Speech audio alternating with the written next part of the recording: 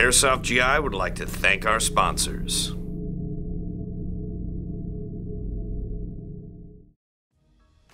Hey, what's up GITV? My name is Tim and we are here again with the KWA gas blowback AK. Now at this point in time, you've already seen the externals. We went over them briefly when we first got the gun.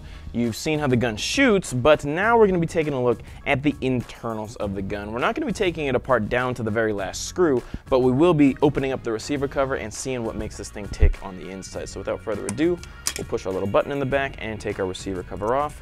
The recoil spring guide is really easy to take out, as you can see, just like that. And all we have left is our bolt. And we're gonna move this all the way to the back, and there's some grooves in the receiver that we need to line up with the bolt and the nozzle, and it lifts out just like so. If you'll notice, I don't have any tools in me, or I don't have any tools on me, and you can get to the inside of this gun to take a look at how this thing works. So obviously the hammer, boom, gas expels, BB goes forward, bolt goes backward, and what you can see actually really easily once we take all the stuff apart is KWA's new hop-up for this gun.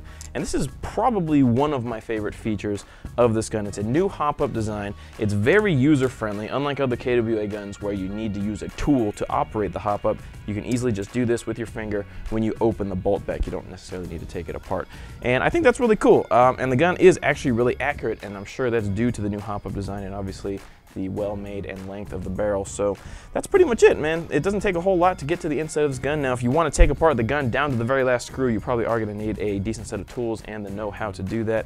It looks like in order to change the barrel and hop-up, you will need to take apart something in the front end of the gun. But as far as getting into the receiver to get it clean, to clean your barrel, just to lube everything up, it's really simple to do. As you can see, I've done it without any tools. Thanks for joining me for GITV. Be sure to check out the KWA AK. Is for pre-order right now for $379.95, but it should be in very soon at both our East and West Coast locations. Thanks for watching GITV. I'll see you guys later.